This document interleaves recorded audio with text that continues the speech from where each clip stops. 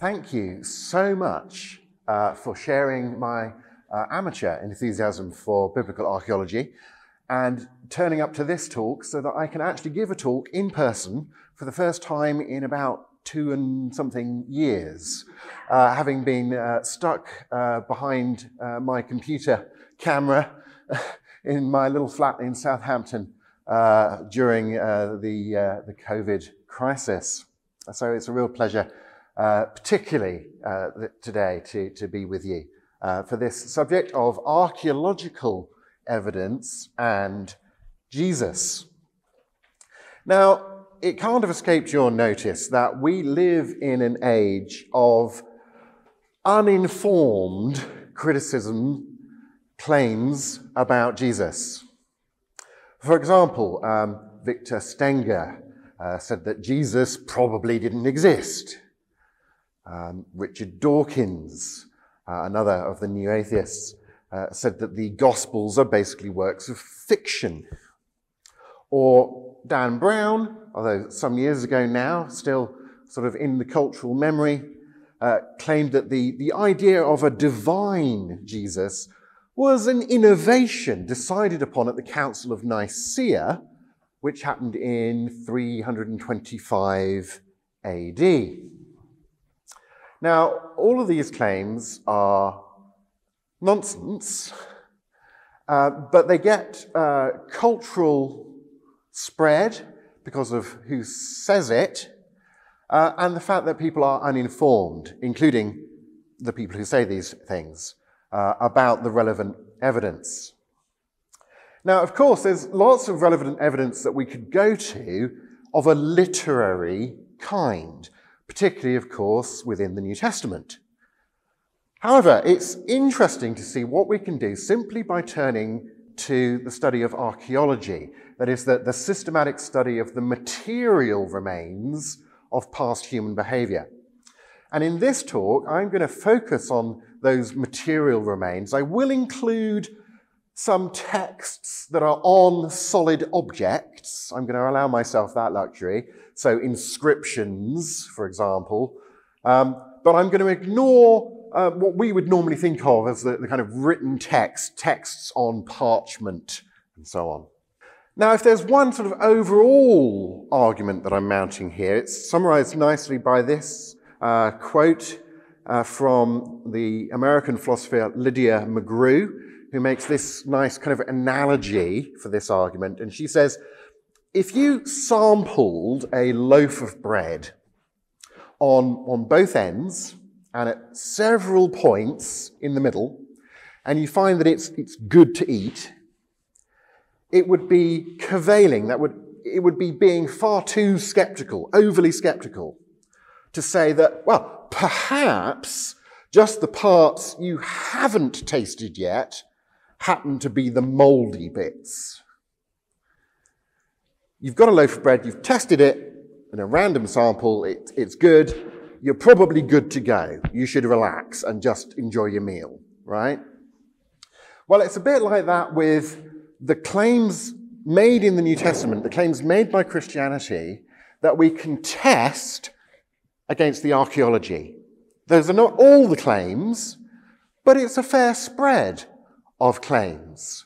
And so the more of those claims we get validated from the archaeological record, the more we can kind of infer overall that the Gospels, the New Testament, that Christianity gives us at least a fairly reliable report of what's going on.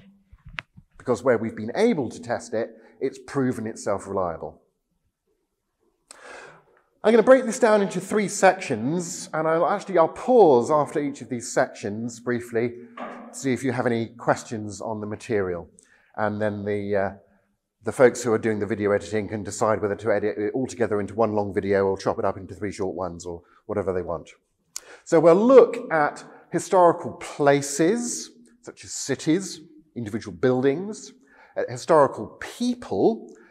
We can look at general and even specific names of people, their titles, even their relationships to each other.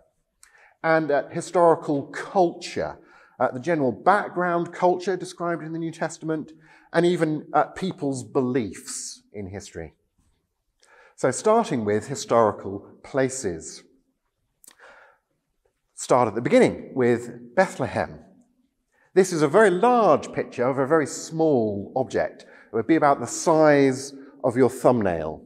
It's a seal impression, and archaeologist Elie Sucron describes it. He says, here we can read the word Bethlehem in a clear Hebrew inscription from the first temple period on a bula, one of these little seal impressions, found in Israel that arrived from Bethlehem to Jerusalem, maybe about paying some tax on some goods. It's kind of things like, yep, stamp, you've paid your taxes on these goods. This is the Bethlehem next to Jerusalem referred to in the Bible. Or Nazareth, where Jesus grew up. Some skeptics had claimed that we didn't have evidence of Bethlehem's existence during the sort of general time period of the New Testament, only before and after. Similarly, they claimed that we didn't really have good evidence for the existence of Nazareth.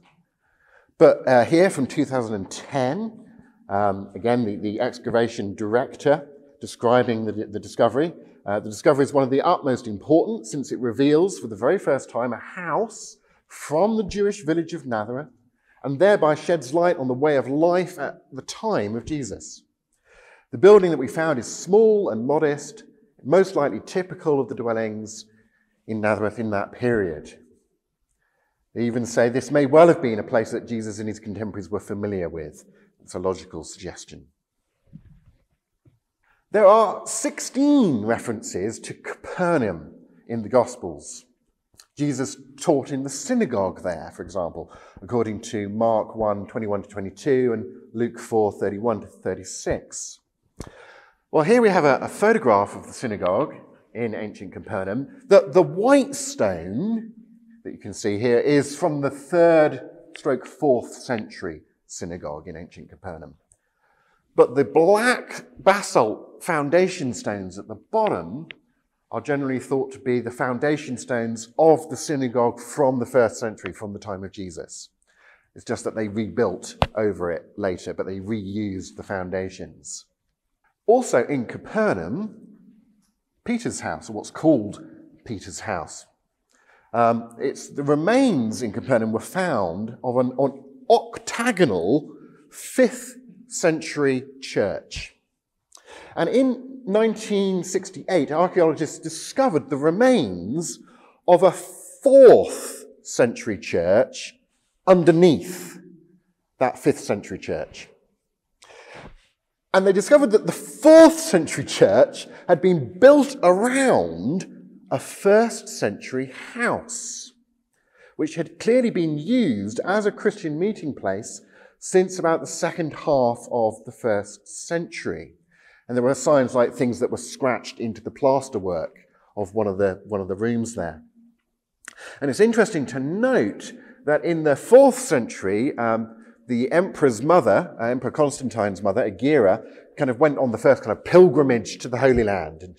And she describes in Capernaum the house of the Prince of the Apostles, which would be Peter, has been made into a church with its original walls still standing.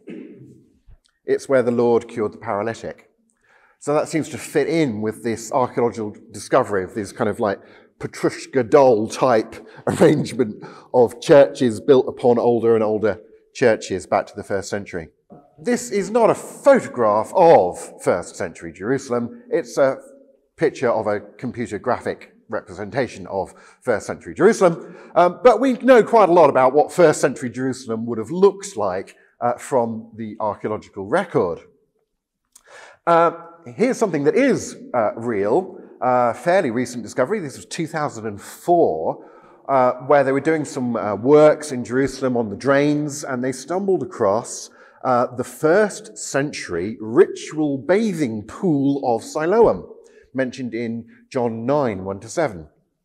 Engineers uncovered these series of ancient steps, and we've got a square of steps leading down to what would have been the bathing pool during some pipe maintenance near the mouth of, you might have heard of, this is Old Testament archaeology, but Hezekiah's tunnel from the Old Testament. The water from Hezekiah's tunnel flows into the pool of Siloam.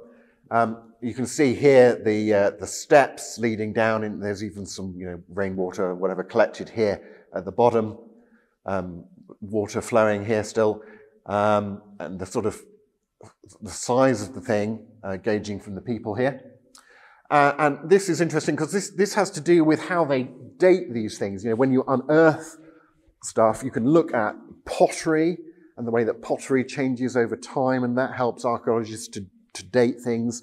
And coins are great because people tend to stamp dates on coins, like year whatever of my reign, Herod, and then you can kind of date to, well, this must have been buried after that coin was minted, right? So it gives you sort of bookmarks for the dating. We will move on to looking at the category of historical people. And this is a great passage to go to from Luke's Gospel in this regard. This is Luke 3, verses 1 to 2, because it mentions, Luke is putting into historical context for his readership what he's talking about. So he mentions particular historical figures that would have been known in order to locate what he's describing in his biography of Jesus. And he says, in the 15th year of the reign of Tiberius Caesar, the emperor, when Pontius Pilate was governor of Judea, Herod, tetrarch, that is, a governor of a quarter of a Roman province, tetrarch of Galilee, his brother Philip, tetrarch of Iturea, and Trachonitis, whom Josephus mentions in Jewish antiquities, and Licinius, tetrarch of Albany, during the high priesthood of Annas and Caiaphas, the word of God came to John, son of Zechariah, in the desert. Talking about John the Baptist. And we can get, so I've already mentioned one we've got a literary reference for that I can't really include because I'm talking about archaeology. But one, Tiberius Caesar. Here's a bust of him. Here's some of his coins. We can say, we can date him. This is a Tiberius denarius from 14 to 37 AD, commonly referred to as the tribute penny from the Bible. The story about who do your taxes belong to. The coin shows a portrait of Tiberius Caesar. Accurate or not, who knows, yeah? Or Pontius Pilate, discovered in 1961 at Caesarea Maritima in Israel. This so-called Pilate stone had actually been reused, and it was found in just as a bit of rubble in another building since its heyday. But they actually noticed that on this bit of rubble was this Latin inscription from the 1st century AD about a Tiberium, that is a temple to Tiberius, a Tiberium from Tius Pilatus Ectus. Now, I'm saying it that way because you can see bits of the words are missing, have been chipped off by the rough and tumble of history, but it doesn't take much to piece this together as clearly saying this is a Tiberium, sponsored by Pontius Pilate. Please give me kudos, Emperor. Aren't I a goody two-shoes? I paid for this temple for you. Give me brownie points. And then later on, when that wasn't significant anymore, people reused it in another building. But it mentions Pontius Pilate as the prefect. And where it was discovered, of course, is significant as well. Much more recently, this is from 2018, the so-called Pilate ring. 2018, scientists announced that a seal ring, a ring that will be used for making a seal impression, was excavated. They'd actually excavated it in the 1960s, but had only now recognized what it was as going through the finds. It takes a long time to go through archaeological finds and to publish about them and so on. This has been discovered at Herodium, and it carries the inscription of belonging to Pilatus. The Greek letters set around a picture of a wine vessel. Pilate referenced the dative form of the name, which would ordinarily be written in slightly different type of letters, minuscule letters, a little bit differently. The inscription's on a corroded copper alloy ring. It was finally read, made out, what this inscription was, using advanced photographic techniques that, wouldn't have been available in the 1960s. So they kind of, even if they'd looked at it in the 1960s, they couldn't have noticed what it was because they couldn't have read the inscription. It was too difficult to make out without modern technique. I'm afraid I can't tell you what that technique is, but there we go. Now, they reckon that the ring's probably not fancy enough to have actually been worn by Pilate himself. Rather, it was likely worn by someone who was authorized to act on Pilate's behalf, on his authority, probably one of his slaves. He would use this seal to make official communications, maybe about Pilate's wine cellars, or since there's a wine vessel on it, or maybe that's just decorative, who knows. Herod the Great, Thomas Paine, skeptic, 18th century, said there could be no such person as a King Herod, because the Jews and their country were then under the dominion of the Roman emperors, who governed them by tetrarchs or governors. So there couldn't have been a King Herod. Here's a coin from Herod the Great. It's a bronze coin. And on the obverse side at the bottom is a tripod, picture of a tripod, a ceremonial bowl, and the inscription, Herod, King. And the year that the coin was struck, year 3 of Herod's reign, so that puts this in 37 BC. And it says on there, Herod, King.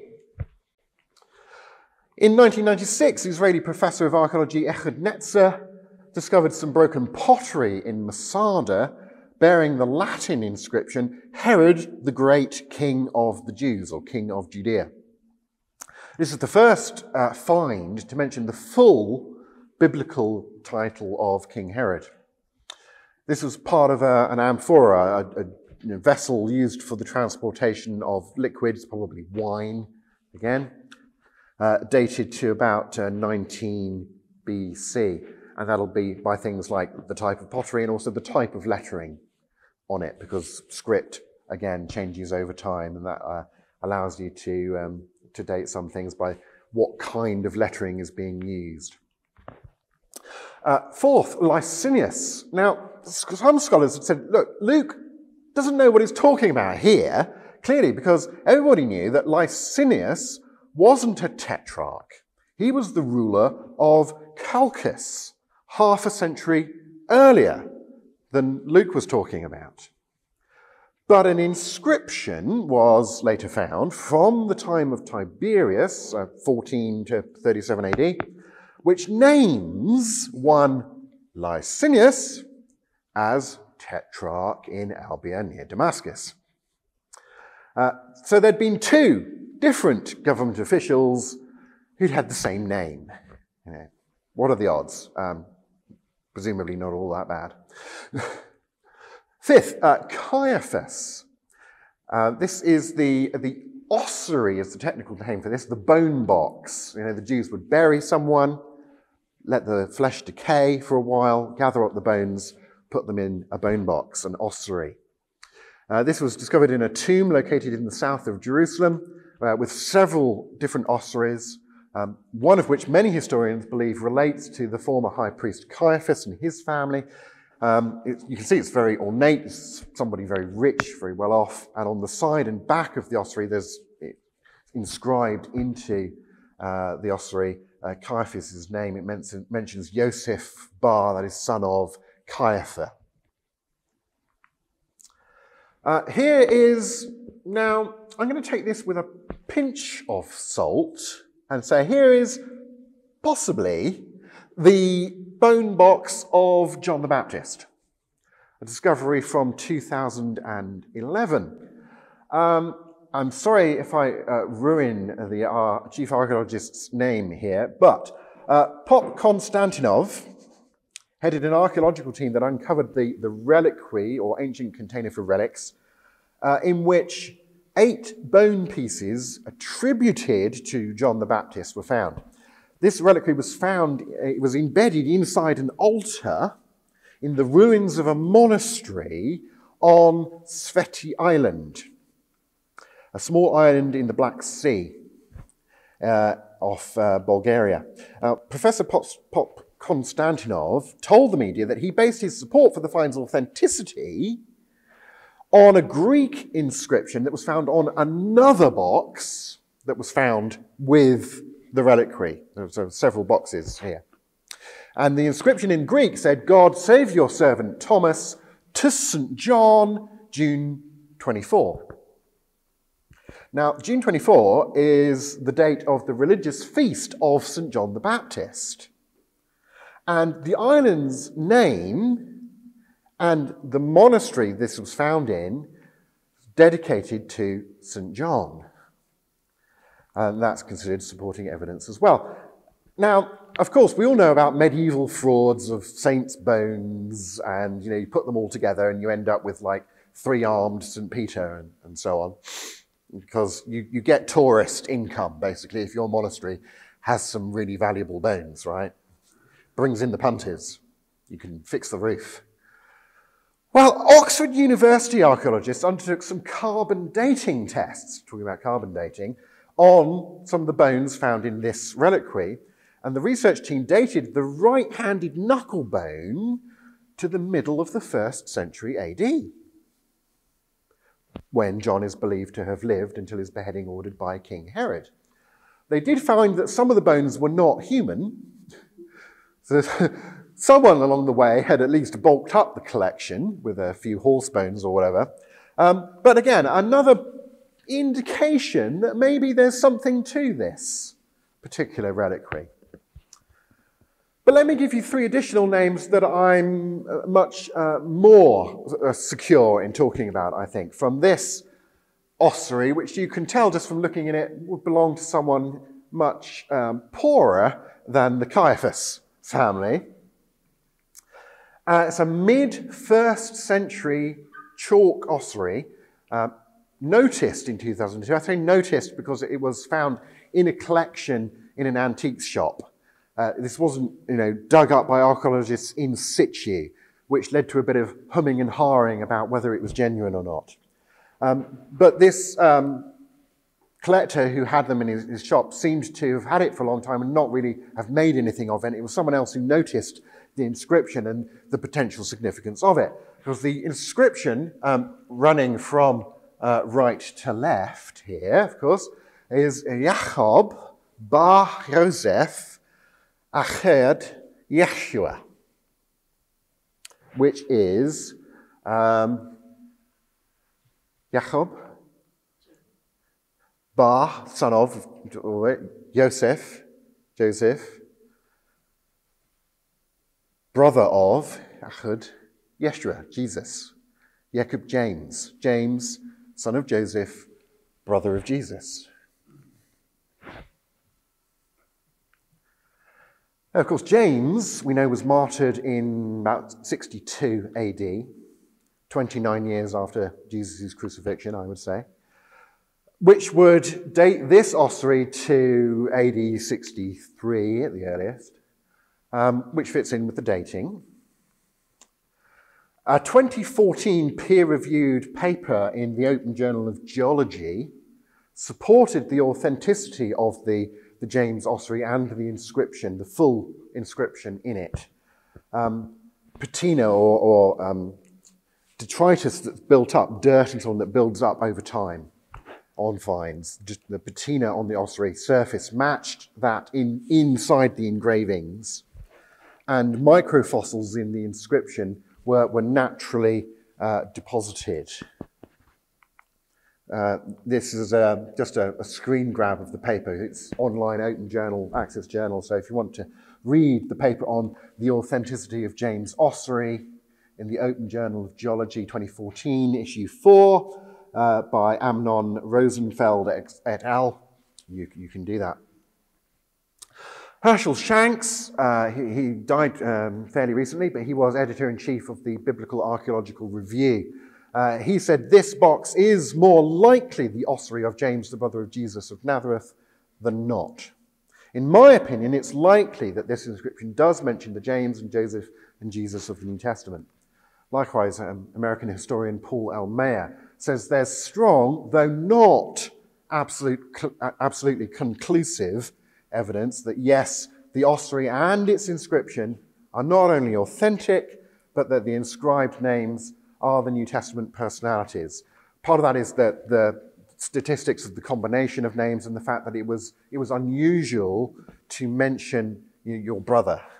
That suggests that the person's brother was thought to be someone significant, to be worth mentioning. You would usually mention, I'm the son of so-and-so, if you're talking about your family history. Okay, let's press on to our third and final section about historical culture.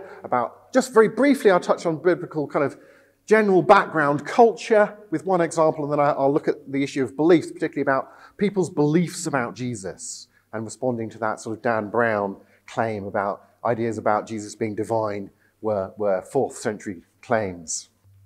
Here's a 1st century fishing boat. In 1986, Israel suffered a drought which caused the waters of the Sea of Galilee to recede, uncovering in the mud of what had been the bottom of the Sea of Galilee this boat, which they had to rush to rescue before the fact that it had been uncovered sort of made the whole thing collapse. So it was a bit of an archaeological kind of rescue story. 2 local fishermen who were also happened to be amateur archaeologists stumbled across this and kind of called in the experts to rescue it. A well-preserved fishing boat from the time of Jesus. The vessel, which measured over 27 feet in length, was, they reckon, typical of fishing boats used during this time in the Eastern Mediterranean. Probably have other examples of Eastern Mediterranean boats. They raced against time to recover the boat from the mud and put it in a museum and preserve it before the waters returned and kind of drowned the archaeologists, a bit of a fight against the clock. Pots, pottery and lamps found beside the boat helped to date it to the 1st century, and this was confirmed by our old friend radiocarbon dating, because wood, so you've got organic matter. In the back of the boat, it's interesting to note, was a raised section in the back of the boat, like that under which Jesus was said to be sleeping on the ballast sandbag during the story of the calming of the storm. Sometimes you'll see it translated, at least in some English version of the Bible, Jesus was asleep on the pillow. Putting it in cultural context, this was the ballast sandbag. And we store it under this little raised section of the boat at the back, and Jesus was having a kip on the sandbag at the back of the boat there. The boat could accommodate some 15 people, so there's no trouble with having room for Jesus and his 12 disciples all on the same boat as described in the Gospels. So interesting little points of coincidence between even just one accidental find and what's described in the Gospels about the material culture that's being described there. And the fact that the Gospels get that right in a way that people who were, say, writing in a different cultural context or in a different later historical period without access to Wikipedia probably wouldn't have got right. And indeed, that's what you find when you turn to, say, the Gnostic Gospels, the later Gnostic Gospels, and you find these mistakes about the material culture in them. Now, according to Jesus mythicist Robert M. Price, a major collision between the gospel tradition and archaeology concerns the existence of synagogues and Pharisees in pre-70 CE, Common Era, pre-70 AD, Galilee. Historical logic implies that there would not have been any, since Pharisees fled to Galilee only after the fall of Jerusalem, when the Romans attack in AD 70, destroy it. Destroyed it in AD 70. Well, here's a very recent find from December 2021. The University of Haifa announced the discovery of a 1st century CE synagogue in Magdala in Israel. They say, although this is one of only a handful of synagogues from the 1st century ever excavated in Galilee, it's remarkably not the first uncovered in the ancient city of Magdala. Another synagogue was discovered in the city in 2009. This new synagogue, the latest find, helps scholars understand the deeply Jewish nature of Magdala and the Galilee as a whole in the 1st century, a subject that has been widely discussed and debated. Talking about 2009, here's an article from the Smithsonian magazine describing that discovery from 2009. The Gospels say that Jesus taught in synagogues throughout all Galilee. But despite decades of digging in the towns Jesus visited, no early 1st century synagogue had ever been found. Notice that, and if you mount some skepticism because of that, you're making one of these arguments from an absence of evidence. But then some scholars argued that the synagogues in the New Testament were nothing more than anachronisms, like you find in the Gnostic Gospels. But as Israeli Antiquities Authority official Dina Avshalom Gorni, pictured here, stood at the edge of the archaeological dig pit, studying the arrangement of benches along the walls, she could no longer deny it. They'd found a synagogue from the time of Jesus in the hometown of Mary Magdalene. This is a particularly interesting bit of the find. You can see the seating around the edge of the walls here and a pillar, and this still standing sort of plinth. In addition to various columns, the synagogue contained several Jewish ritual bathing baths and mikveh, and a beautifully coloured frescoes, and perhaps most stunning of all, this large stone that sat in the middle of the room, possibly functioning as a table to read the Torah from. And it's become known as the Magdala stone. Etched into the stone are numerous images, including one of the earliest visual depiction of a menorah, the multi-candlestick, like the one in the temple that's mentioned.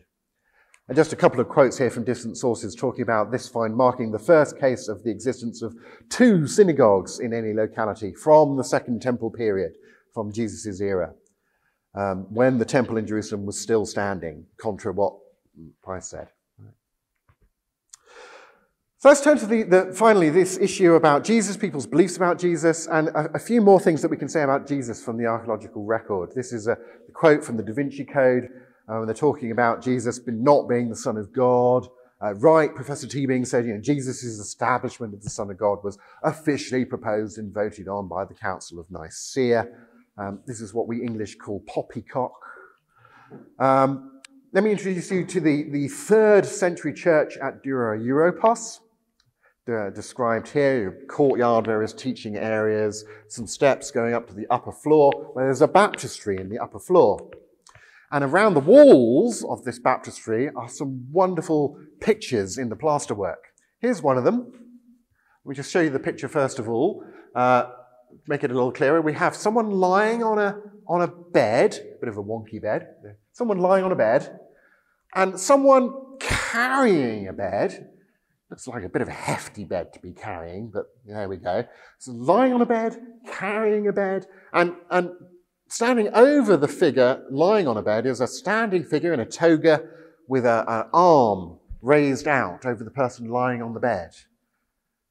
And this is a kind of before and after picture, like you see in slimming magazines. Only it's before and after. What do you think it's before and after? Someone on a bed? Someone not on a bed? The raising of the paralytic. Jesus raising saying, get up and walk. Lift up your bed and walk. Now, that in terms of their culture at the time, the drawer of this, the painter of this, has taken this literally in terms of their culture, like bed, rather than bedroll, which was probably what you had in the gospel situation. But that's what it's clearly portraying. And the interesting thing about portraying this scene that we know of from the Gospels on the walls of a baptistry is, what's the crucial thing about that story is that it is Jesus saying, yeah, your sins are forgiven. You can't say that. You don't have the authority to say that. Oh, what's easier, to say your sins are forgiven or to say to someone, pick up your bed and walk? So it's a story that's all about Jesus' claim to do something that Jews in the first century would say only God could do. Here's the version in Mark 2, verses 3 to 12. I won't read the whole thing for you. Right over the baptistry is this picture, again a little flaky here, but you can just about make out some pictures of sheep and someone carrying a sheep. There's the head of the sheep, there's the head of the person carrying the sheep, their legs and so on. Someone carrying a sheep. Why do you have a picture of someone carrying a sheep over a baptismal pool in a church? Well, biblical imagery springs to mind from the Old Testament, where God, the Lord is my shepherd, Psalm 23. Imagery that then Jesus applies to himself in Gospel of John. I am the good shepherd. Who does this guy think he is? The Lord? Right? So again, this picture brings to mind these resonances that have significance for who these people may well have thought that Jesus was. Here's a mid-3rd century find, the Good Shepherd ring. A gold ring with gemstones showing an image of a young Jesus holding a lamb on his back, a scene known as the Good Shepherd. One of several stunning artifacts found off the coast of Israel, some shipwrecks. Israeli Antiquities Authority announced it had recovered treasures from 2 shipwrecks dating back to 1700 and 600 years respectively, found in the ancient port of Caesarea. The ring, which is 1,700 years old, was found amongst a trove of 3rd century Roman coins. So again, coins helping the dating. Another image of this good shepherd image from mid-3rd century. Or here is a find from about 230 AD, so early 3rd century, Christian prayer hall mosaic uncovered in the grounds of Megiddo prison when they were extending the prison there, discovered in 2005. You've got a kind of mock-up of what the building would have looked like with this communion table in the middle and these mosaics on the floor around it. And here's a top-down view of these mosaics, which I'll give you a close-up look of some of because they're very interesting. Starting off with the fact that this mosaic has some picture of fish on it. Now, of course, we know historically that the fish became a symbol of Christianity fairly early on, because the Greek word for fish, ichthus, was an early Christian symbol, because you can make the acrostic where you take each letter of the word as the first letter of another word that spells out something significant, and you can get, from ichthus, you can get what translates into English as Jesus Christ, God's Son, Saviour. Jesus Christ, God's Son, Saviour, the fish symbol. So maybe there's an indication in this fish symbol being used here of who these people thought Jesus was. But if there's any ambiguity in your mind, let me point you to this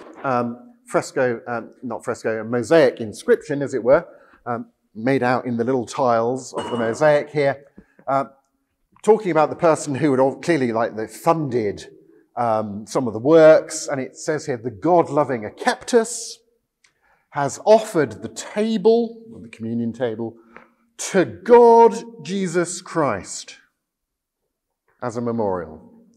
To God Jesus Christ as a memorial. 230 AD is a close-up. The Greeks didn't underline things, they overlined things for emphasis. God Jesus Christ. Or the Alexamenos graffito, which you won't be surprised to learn is Latin for graffiti, discovered on a wall near Palatine Hill in Rome, dating to about 200 AD. Someone in about 200 AD had just scratched some graffiti in this plaster work, probably maybe a Roman soldier taking the mickey out of another Roman soldier And we've got here this picture of someone tied to a cross beam, standing with a donkey's head. Whoever this is, you might say they made such an ass of themselves, they got themselves crucified. And this chap here is sort of looking up at this figure who's being crucified with his donkey head, raising up a hand. And the writing inscribed here says, Alexamenos worships his God. How ridiculous. Oh, it's so funny. He's worshipping a crucified God. How stupid can you get, right? That's the cultural context of why on earth would you worship someone who's crucified? That is embarrassing, yeah? But around 200 AD, worshipped his God. Crucified. Who would we know that might be?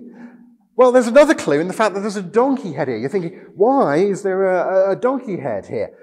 Historian Tom Holland solves this for us.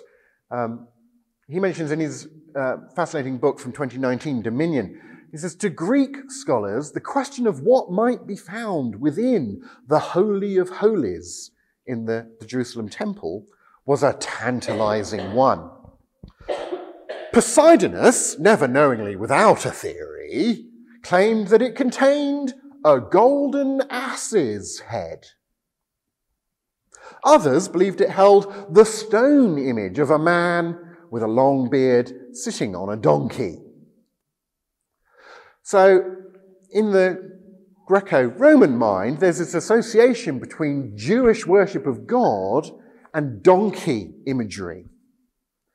And then we have the Alexamenos graffito of somebody worshipping someone who got crucified who has a donkey head that he's treating as God. Fascinating, hey? The donkey imagery suggests, at least, that the God being worshipped here is supposed to be the Jewish God. And here's a little article from Life Science from 2011. I'm afraid no picture to go along with this, but it is interesting nonetheless. Researchers identified what they believed at the time to be the world's earliest surviving Christian, or at least semi-Christian, inscription. The technical term for which is inscription NCE 156. Sounds like, USS Starship Enterprise, NCE or whatever. NCE 156, the inscription in Greek, dated to the latter half of the 2nd century, alludes at least to Christian beliefs. If it is in fact a 2nd century inscription, as I think it probably is, as this researcher Gregory Snyder of Davidson College in North Carolina, it's about the earliest Christian material object we possess. Snyder, who detailed the finding in the most recent issue of the Journal of Early Christian Studies, believes it's a funeral epigram that incorporates both Christian and maybe some pagan elements. The past is a different culture. So brace yourselves, I'm going to read you this funeral epigram. We wouldn't do things this way here, but the past is a different country. The inscription reads, "To my bath, the brothers of the bridal chamber carry the torches. Here in our halls they hunger for the true banquets, even while praising the Father and glorifying the Son. There," i.e. with the Father and the Son, "is the only spring and source of truth." So you can see it's something about, okay, they've died, but they're going to a better place and they're going to the source of truth where they glorify the Father and the Son. The Pompeii, it's now called Rotas or Sator Square, dated 79 AD. Pompeii, the town that was buried under the volcano eruption. This square is found in ancient Roman places, including Cirencester in England and Pompeii, dating to AD 79. It's a Latin palindrome. It's written horizontally and vertically. It has a backwards spelling, Rotas opera tenet arpo sator.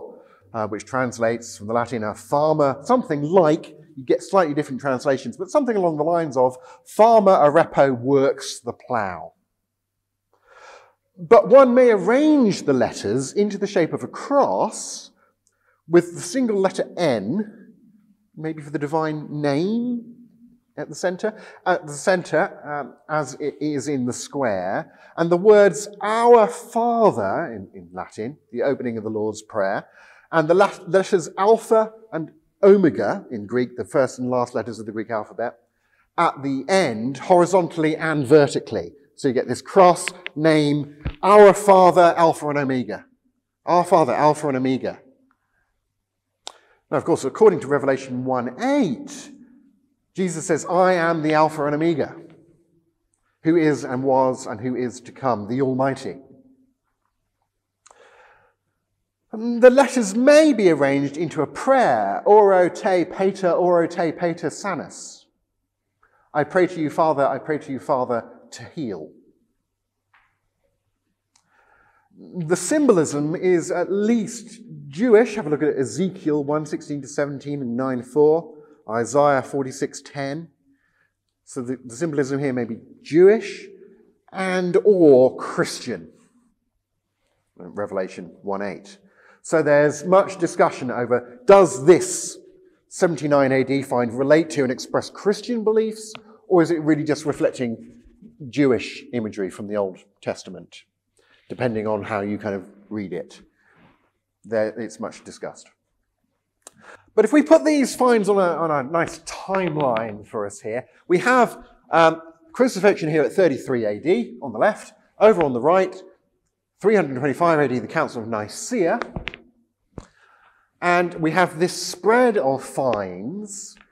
Individually, I think they point to certain beliefs that people had about who Jesus was, but particularly taken all together, there's a kind of cumulative case here about who people may have thought Jesus was prior to the Council of Nicea. I mean, if we take the Pompey Rota Square as being Christian, that's only 50 years after the crucifixion. But that's debatable, right? If we go on to the NCE 156 imagery, glorifying the Father and the Son and so on, that's 150, 200 years after the crucifixion. If we go on to the Alexamenos Graffito, AD 200, and the Medigo Church and the Duroropos Church, 200, 230 years after the crucifixion. But hey, that's still over 100 years before the Council of Nicea. So this claim that, people only began to think of Jesus as in some sense, divine in the kind of Jewish Christian sense was only, that's post-council, that was made up at the Council of Nicea stuff. You can just blow that out of the water by 100 years at least, just from looking at archaeology, not by going to the pages of the New Testament, where I've written articles you can find online at the College Journal from the college I'm at with Norway. I wrote an article on Christian beliefs about Jesus from the letter of James, which is a highly Jewish Christian letter, perhaps the earliest letter in the New Testament, where it expresses a very so-called high view of who Jesus was in a very Jewish context, that letter. Written by, I do believe, by James, the brother of Jesus as well, which is fascinating. But without going to that kind of literary evidence, just from what we happened to have stumbled over in the archaeology thus far, you can blow the Dan Brown kind of claim out of the water about this so-called late or evolutionary Christology. They started off thinking he was a man and he gradually becomes, until in the 4th century, he becomes divine. Even the Good Shepherd ring, that's still, 250 years after the crucifixion, but that's still decades before the Council of Nicea. I said we'd look at some bones from a bone box. This is Yohanan. In 1968, ancient burial site uncovered containing about 35 bodies. One named Yohanan ben Haggal. He has a 7-inch nail driven through both feet. He was crucified. He was crucified and given an honourable burial, which some people have said about Jesus, oh, Jesus wouldn't have been buried because they wouldn't have given an honourable burial to someone who was crucified. Until recently, this was our only archaeological evidence of a crucifixion victim from an ossuary. He'd been given an honourable burial. But in December 2021, again very recently, it was announced that the skeleton of a crucified man had been excavated from a grave at Fenstanton in Cambridgeshire in England. The remains had a nail driven through the back of the right foot, and radiocarbon dating tests suggested that the victim was executed in the 3rd or early 4th century AD. Most probably in about 250 AD. And here's we've got a full skeleton this time, and a picture of the nail through the back of his right foot. And again, our second archaeological find of a crucifixion victim, given an honourable burial. And this is later than that one I just showed you, but still. And remember, crucifixion is embarrassing. We saw this with the Alexamenos graffito, probably the earliest surviving depiction of Jesus. As skeptical New Testament critic Bar Ehrman says, it's highly improbable that the earliest Palestinian Jewish followers of Jesus would have made up the claim that the Messiah was crucified. That claim in itself, in cultural context, is a really good indication that happened. And here we have a picture of it and why that's such unlikely to be made up, culturally speaking.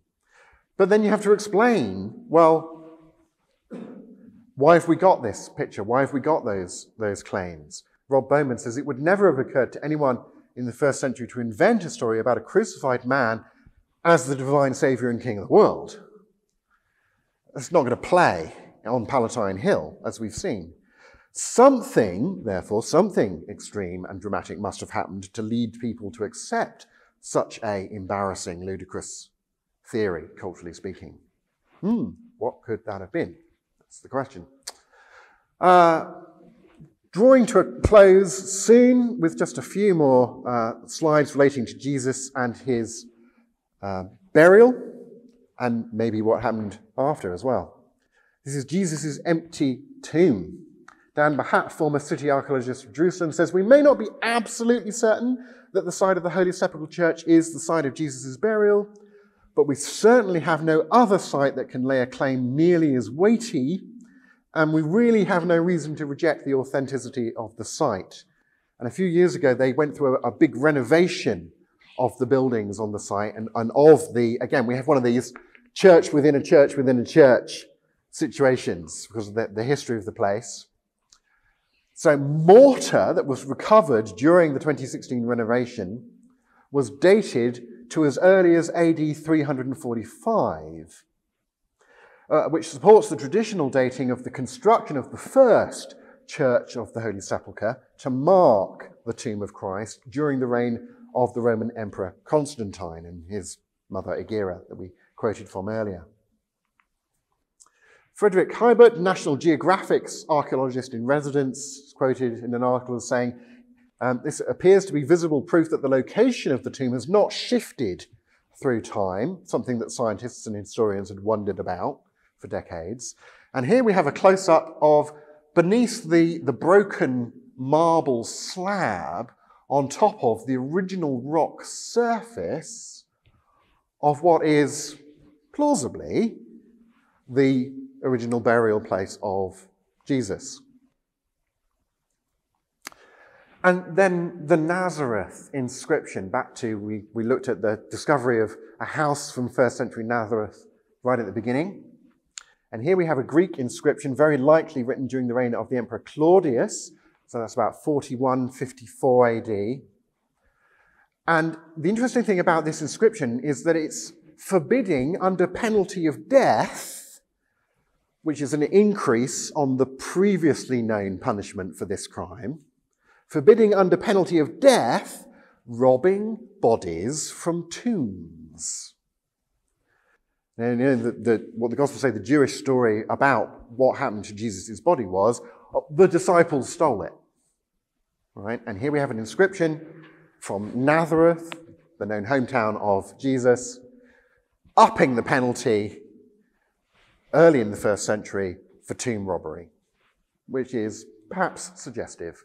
It certainly makes sense in light of that Jewish argument about Jesus' body being stolen that's mentioned in Matthew 28. So, to summarize all 3 parts, and then we'll turn over to you guys again. Isn't it fascinating that just looking at archaeological evidence can indicate, I'm not saying prove with certainty, we're talking about history and historical judgment calls here, but indicate in the standard way that historical discussions in archaeology do, archaeological evidence indicates that Jesus, son of Joseph and brother of James, who was buried in Jerusalem in the middle of the 1st century, existed in the early middle 1st century. Jesus was crucified, which probably killed him. A crucifixion victim could be buried. Jesus was buried and was probably dead, therefore, in a now empty Jerusalem tomb, indeed a tomb that was marked as empty since the 4th century. Just outside where the 1st century city walls of Jerusalem would have been. Grave robbery was an offence that may have been particularly associated with Nazareth, where the New Testament said that Jesus grew up, by the mid-1st century. Despite his crucifixion, his culturally embarrassing as heck crucifixion, Jesus was considered divine by some people within circa about 50 to 200 years of his execution. In the early 3rd century, about 200 to 230 AD, Jesus was clearly held to be divine in the Judeo-Christian sense, just from looking at the archaeology. Over a century before the Council of Nicea, and the 1st century biographies, turning back to the primary literary evidence that we have collected together into the New Testament, have been repeatedly verified by archaeological discoveries that relate to places, people, material culture, people's beliefs, people's titles, people's relationships, even from some of the archaeology you get, son of so-and-so, brother of this, that, and the other. Which should encourage us, I think, to trust those documents, those reports, on matters where we can't independently verify them in this way. Because back to Lydia McGrew's argument about the bread, we've kind of randomly, through archaeology, tested it at so many places, and it keeps turning out to be good, so it would be being overly skeptical to say, yeah, but the bits that we happen not to have been able to test, they're probably all wrong. Right? I think this kind of creates at least a sort of a presumption of truth from repeated verification, you could say.